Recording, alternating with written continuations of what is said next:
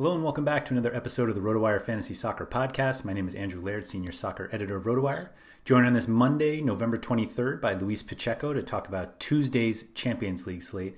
Luis, we were just talking about this slate, and I was like, no, hold on. Well, let's wait because I might as well start recording now. There are a lot of expensive players on this slate. And I think you could make 100 million lineups if you wanted to. Yep. And that includes no Lionel Messi, who's the most expensive player on the slate. But even without we got him, a break there. Even without him, we have 5 players with 5-digit salaries. It's a lot. It is a lot. Yeah, and it's it's those slates when the big favorite of the group to win the group plays the Cinderella. So you're gonna need goals, but you don't know where they're coming from. But also you have a couple of decent defenders in good spots and taking sets. So and they are they're pricing. I mean they're pricing, I guess, optimally. I mean I feel Cuadrado is a little bit lower than he should be.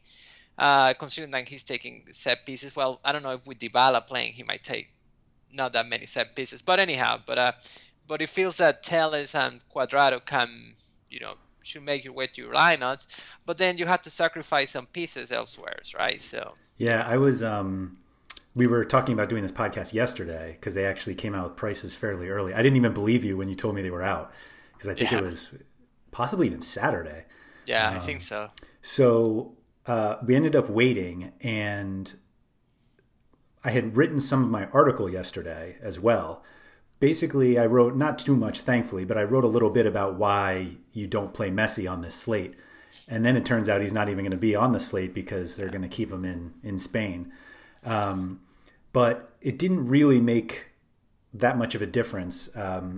Just in terms of, this is a repeat of the matches that they had just before the international break. It's just the reverse fixture. So, but like you said, it's like the powerhouse teams against the Cinderellas. So we have Juventus against Ferencváros, Man United against Istanbul, Dortmund against Bruges, and then we at least have somewhat closer ones, PSG against Leipzig, and then Lazio against Zenit, and then there's the Barcelona Dynamo Kiev match. Obviously, Barcelona were much bigger favorites before the Messi news, even though they've been kind of hot garbage this season, particularly Messi.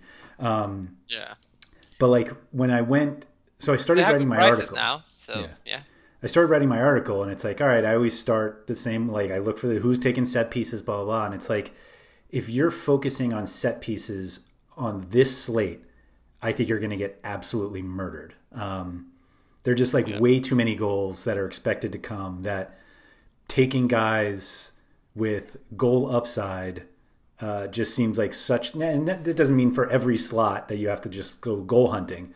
But if you build a cash lineup and you're like, I've got set piece takers in every spot, I think you're going to get killed in cash games.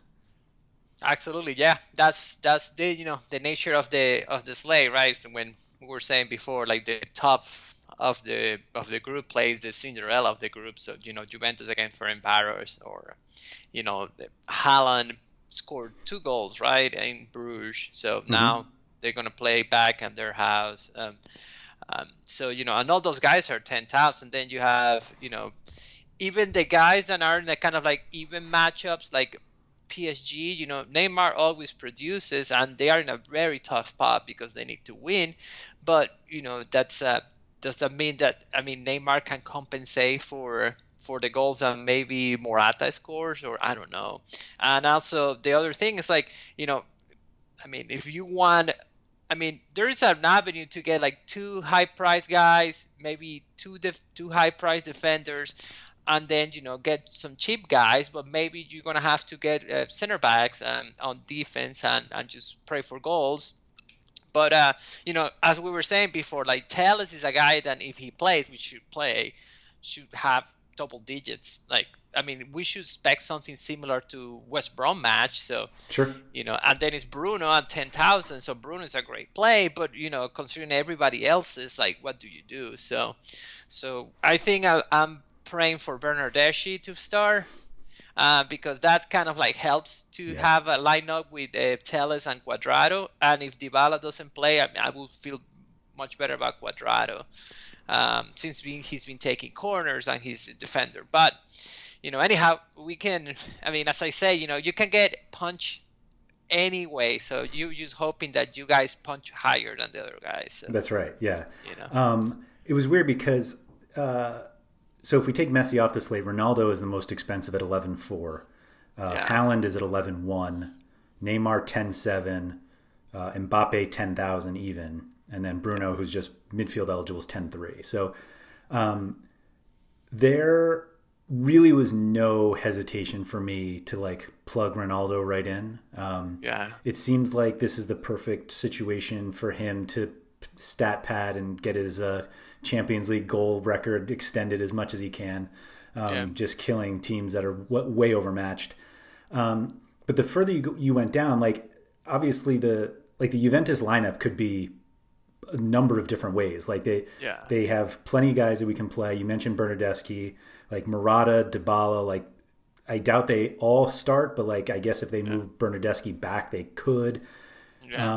But like you said a minute ago, that the pricing feels efficient, except for Bernardeschi. He's the only one. So I feel like if he starts, he's just going to be so popular because like Juventus should absolutely roll.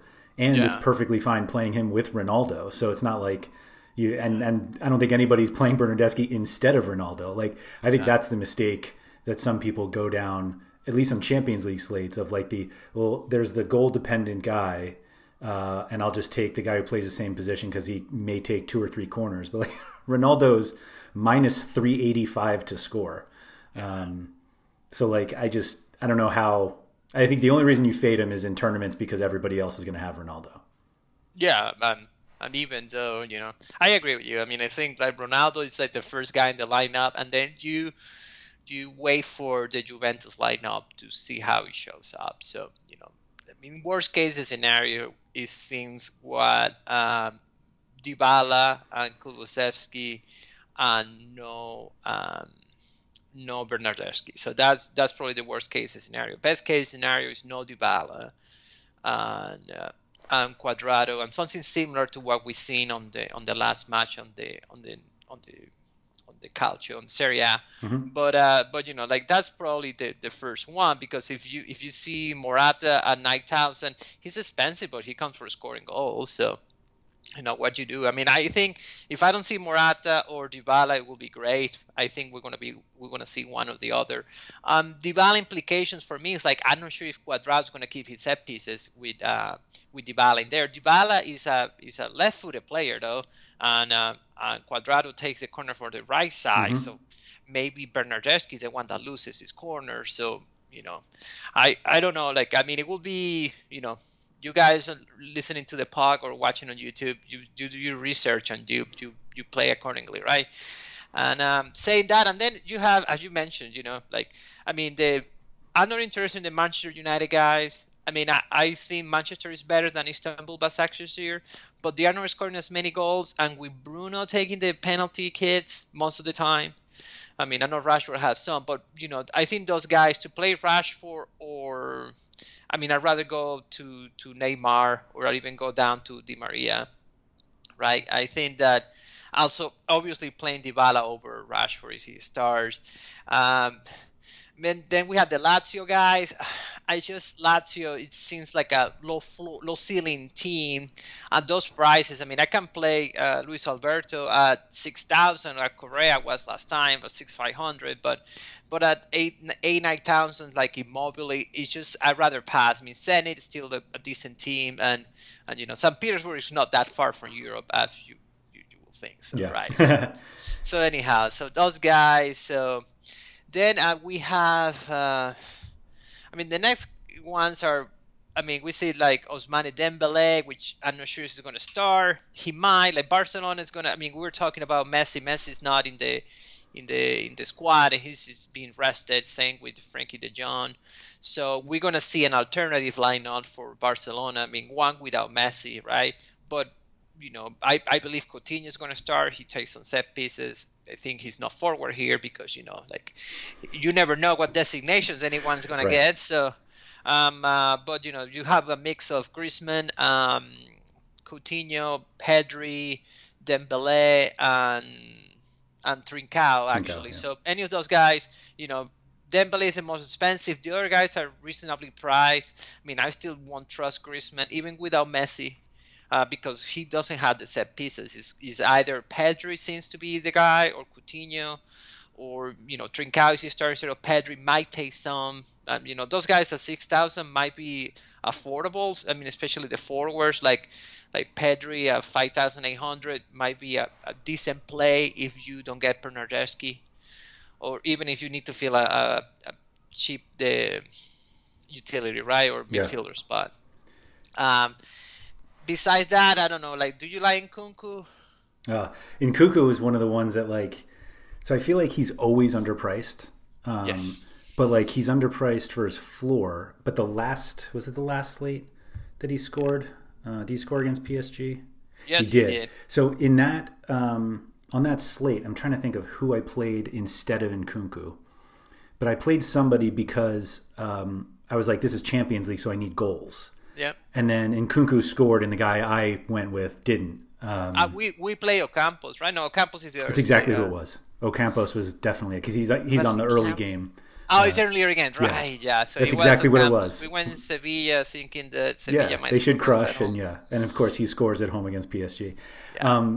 I have no interest in Nkunku, particularly at that price. One of the guys you skipped over that I think is somewhat interesting. I probably wouldn't play him in cash given the price, but you were saying how if you're looking at 9,600 for Rashford, then you may as well just go up to Mbappe or Neymar, who are not that, or Di Maria, who's actually cheaper.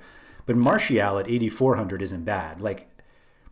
Leading the line for United in that match, I just don't think that's the price point that I'd be willing to consider Rashford. Yeah, I think it's fine. I don't think I go there. But I might play Martial over Dembele if I had to. I just don't think I have to in this range. Yeah, I'm not sure. I mean, for me, this range kind of dead. I mean, I would like to play Sancho as well, but it's like a Borussia Dortmund. It feels that it's either Haaland or no goals. Yeah. And they haven't been as good. I mean, until the last Champions League match, right? Yeah, I don't know. I mean, for me, this range feels that a little bit dead, especially if you want to play, two high price guys. Probably this range is going to be complicated. Over 500. I mean, I don't mind any of them. Probably Martial over Correa, even over Luis Alberto. Even though Luis Alberto has a decent floor, but the goals are not there. Yeah. And Manchester needs to win, so they keep it, that group ahead. They lost the reverse. Yeah, and then we go down. We talk about Griezmann and Pedri. I will play Pedri over Griezmann. Griezmann might be better. No. Without Messi, but I saw he almost scored, but he's not. I mean, he's not the France guy, so there's a lot of different people here.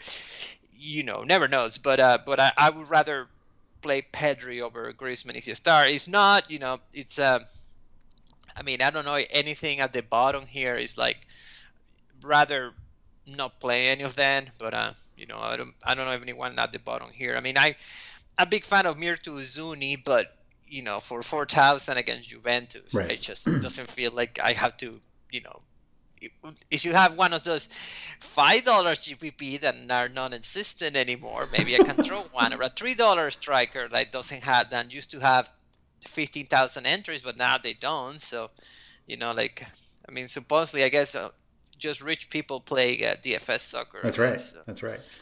Or high gamblers. I don't know how the right terminology is. That's probably the correct one. Would you play Brathwaite if he started at 4,900? I doubt he does, but Barcelona. No, they qualify for the next round with a win. Yeah, Barcelona should be fine, and still Dynamo Kiev has the same COVID-19 stuff, right? They have a lot of I wouldn't mind Braithwaite, but I feel that God, I just it feels that he plays is going to be 45 minutes. So. That's fair. So, I'm not sure. I mean, I'd rather not, but it's. I mean, if you need to feel as second forward is kind of tough, and you spend your money on midfielders and defenders, go with it. I mean, yeah, I have no opinion there. I mean, Barcelona seems like an enigma wrapped in a conundrum. So yeah. Speaking of the midfielders, I was going through, and you mentioned Alex Telles before. Telles is, I think, a reason that you can fade Bruno. Yeah. It just seems at 10-3 like you should use that money in a forward spot. It's actually weird. So the forward spot, like the second one, if we don't get Bernardeschi and you don't want Barcelona for some reason, like if you're trying to say, I'm going to take Ronaldo, and if I can't play Bernardeschi and Pedri's not an option, I think like you're really handicapped at that point in terms of salary, where you almost I think a lot of people are like, all right, how do I afford Ronaldo and Di Maria or Mbappe or name? Like, I think you're like really spending up at forward. Yeah. And the slight benefit that we get in midfield is that there are only two guys in the top like 15 of midfielders that are just midfield eligible. Like, you don't really have to fill your midfield spots with expensive guys, and so paying up at forward is not going to be that difficult, because like if you throw out Bruno at 10-3, we have Coutinho at 8,700. The next highest priced guy is Sarabia, who's probably not even going to start, at 7,400. I think like midfield is where people are going to really save their money. It is possible. It's just a matter of the story you make in your head, right? Like I was gonna play Ronaldo. I was gonna try to fit Messi until Messi's not here. So it's like, all right, so I want Ronaldo and someone else. So anyone else that you mentioned, Haaland can score, Neymar have a decent floor, maybe can score, difficult matchup. And I know all you say about Bruno, but Bruno is the high scoring guy. I mean, he takes penalty kicks. He have probably the highest scoring odds he almost have the same scoring odds of Morata or something like that. I mean, it's just high because, he takes penalty kicks. And this is when the story comes in. Like, Manchester United seems to be struggling to score. We see them against West Brom, which is, not the toughest team to score against. And they really have a trouble doing it. So if we see a matchup similar, which can play out that way, with Başakşehir stays on the counter, have a low block, similar to the reverse match. I mean, I don't know if you saw the goal they gave up, but but it's a disaster. Yeah. But I mean, it's a discipline thing. But in that case, I'm expecting like the peripherals to reign. So I like Bruno and Telles both. And I think Bruno, I mean, considering like how undisciplined is the Turkish team, like example Başakşehir is a team that concedes a lot of penalty kicks in general, and especially against at home. I feel that Bruno might be a good price. Obviously, Bruno needs goals, but if Bruno doesn't get goals, I feel that the I don't know, the flow of the game might help him. Okay. I don't think Manchester United is blowing off this game. They need the points after what they made in Turkey. And on the other side, like for example, you can compare to Haaland. I mean, it's like let's say Dortmund goes ahead 2-0 early. They might take him out, and I don't know. I like Bruno a lot, but I as we talked before, I mean, it's just tough to see. It depends what you want to play. If you want to stack Juventus, you could. I think, like the second guy after Ronaldo you pick, I mean, better delivers for you, because everything else is going to be the luck of the game, the center back goal here and there, and anyhow, I like Bruno, but I understand the hesitation, because there are some cheap midfielders that you can play. Um, you know, you know, you talk about it. I mean, Kulusevski, it doesn't have any more set pieces anymore. So for 7,200, I'd rather go to Gio Reyna if he plays. I mean, not that pretty excited about that range of players. Bormer always over 6,000. I mean, why? We don't know, but his numbers look decent though. But yeah, they do. But you know, for 6,000, I'd rather pass. I like Trincao. He starts at 6,200 away from home. He had a lot to prove. No Messi, so maybe they let him play the full match for once. And you know, Guerreiro is not defender. Now he's midfielder. Still pretty good though. Still pretty good. The price is decent. Yeah, it is. You know, he takes a lot of the set pieces. Maybe this game he gets some assists, right? Maybe. He had a goal last weekend. Yeah, exactly. I like. I mean, I was thinking like, you know, one avenue people can go is like, let's get Ronaldo, get another price guy. I would say Bruno in my head. Then stack with Juventus. So stack like the prices of the Juventus midfielders are cheap. Arthur really scored a goal. Rabiot had like 8-9 points on the previous match. I'm not sure Rabiot is going to play, but then it's obviously you can always root for Weston McKennie to score. I mean, but I wouldn't mind playing two of those guys and are in the 4,000s, right? Or no, they're below it. Yeah, Weston is 3,000, so Weston for 3,000. Yeah, he's 3,100, and I think Arthur is too if he starts. Arthur is true. Yeah. Bentancur's the most expensive at 3,900, and he has the same goal odds as like Gio Reyna. He's right behind Di Maria. He's ahead of Coutinho. Like that's crazy. Yeah, we don't. I mean, it's something that makes sense. I mean, it's like, I mean, Juventus should get a lot of shots in this match, and you know, I mean, it's not a. If they play without Morata, let's say they're not gonna play with a center forward like a reference, so you know. The opportunities are gonna be spread around, so it's gonna be rebounds here and there. Arthur just scored, I mean, for 3,000, so you get a couple of those guys for in the midfield if you want to. I mean, especially for a GPP lineup, and you can get expensive defenders, right? Yep. I'm not sure anyone else here. I like. I mean, Pjanic 4,700. I think is not necessary. Again, Mata is 5,400. I can play Mata at that price. I'd rather play Guerreiro. Yeah, that's the way I was looking at it.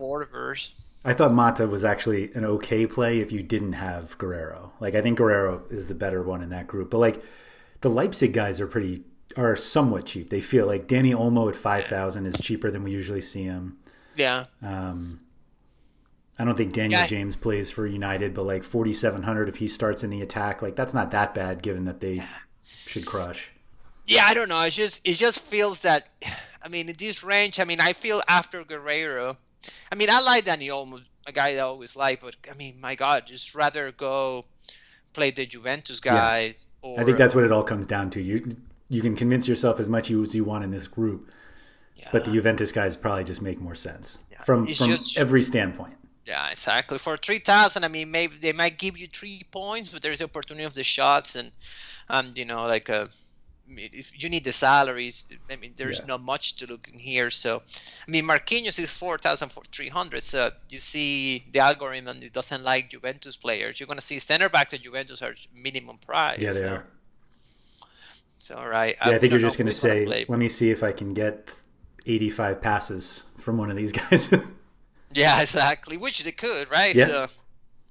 So you know, I don't know anyone else, any other midfielders. I didn't see anyone, and I checked the lineups. I mean, it's somebody cheap comes in. I mean, I missed it. I don't know. I didn't see anyone else playing that it was worth their consideration. You know. No, the only one I gave a brief thought to was Ricky Puig, and it was only because I just like him as a player, not as much. Yeah, he's a good player. But there's no reason to play him over the Juventus guys. Like that's what everybody's going to be paying attention to the Juventus lineup, both for the attack and this midfield, because they're too as expensive as Ronaldo is. The midfielders are just really, really cheap. Yeah. Exactly. Yeah. And then exactly. And then at defense, I think you play Cuadrado regardless. Like I think so. I think even if Dybala's awesome, in, so. if Dybala and Bernardeschi are in, I just think just at that play. price is really good, and you can take the gamble on some set pieces. He averaged over 10 points. So and also as I feel, Dybala left-footed, Bernardeschi left-footed. So the other side seems to be his. Yeah. So he might get some shares set pieces. Of the top 4 guys, there's Angelino in there, but I won't play Angelino in this matchup. He might get an assist, but it's a difficult matchup, yeah. So it's just not a good play to be. So I like Telles, obviously, and I like Cuadrado. I mean, Telles for my story that Manchester United is going to struggle to score. In fact, I'm going to be rooting for a Başakşehir goal. So, so let's see if we can get some peripherals. Sure. So I like Cuadrado and Telles. If in a cash lineup, makes sense to have both of them. In a non-cash lineup, well, I think Cuadrado still should make your lineup. Yeah. I feel like at that price, he's a no-brainer as a defender. It starts with the clean sheet and everything. So then it's like we have like always the odd prices. Like Jordi Alba 6,000. We don't know why. Or Douglas Santos. Oh yeah, he takes some corners sometimes, but it's like it doesn't matter. I mean, this algorithm it's all Bergbacked.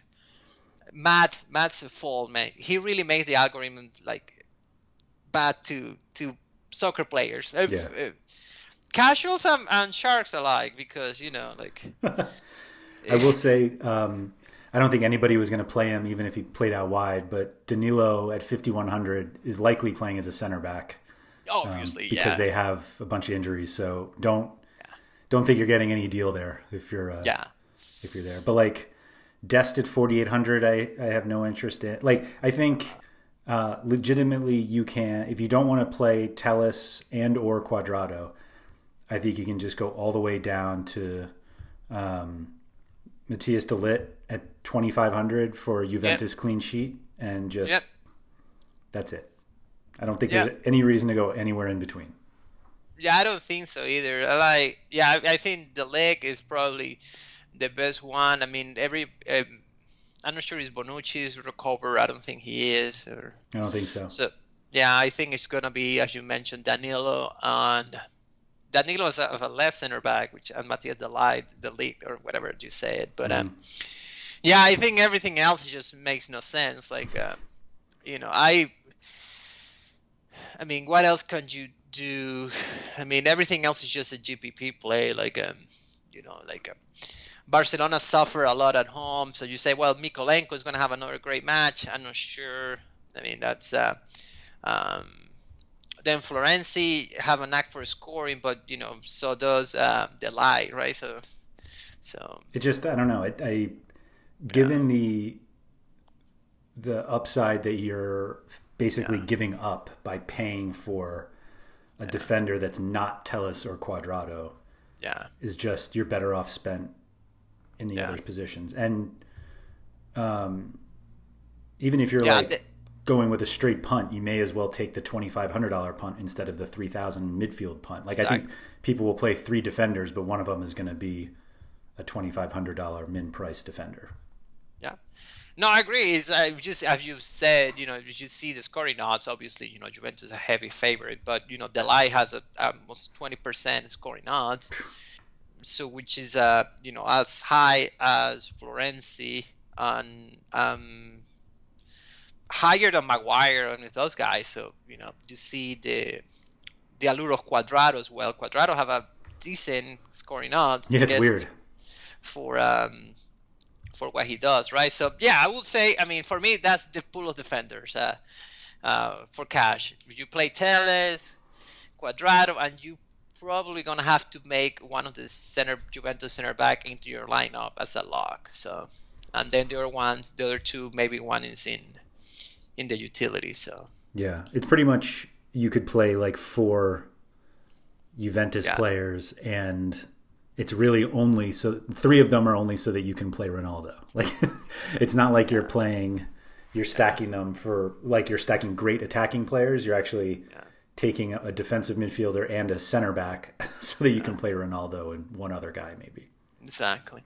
Yeah, and Tel is expensive. I see your hesitation at 6,600. So I mean that might be what you put Cuadrado and the light in the defense, and then in the utility you see what is around that you can afford. Mm-hmm. I mean, I like Tellez because I feel that he should play full match instead of like, drink out or anything like that. But, Bernardeschi might be a great play as well. Is he stars, obviously, and, all the different nuances we have. But that's it, man. That's all I have on defenders. And yeah, I don't think there's anything else to talk about. And goalkeeper... I think you play whatever. Can we get one without negatives this time? No I think we did it last time. Wasn't that bad? I think we did. I don't even remember who we played last time. Probably we played the Kiev. No, we didn't play the Kiev guy. We played other guy who wasn't as good. We played the Ferencváros guy. Yeah. He got us 2-point guy. He got us 2 points. Yeah, which is 2 more than 0. Was amazing. Yeah, it's positive. Positive is an improvement. It's an infinite improvement, right? Well, it's undefined. That's right. Undefined, but I think the Kiev one, whoever it is, because they're still dealing with some COVID. But if it's Bushchan, I think he's going to be the most popular because there's no Messi. It's at 4,000, right? Yeah. He's still got a decent price. I mean, those 300 might take you somewhere. Yeah. I'm with you. I mean, if you can afford, I will go with the Dynamo Kiev guy. I mean, it seems that Barcelona is going to shoot a lot no matter what, and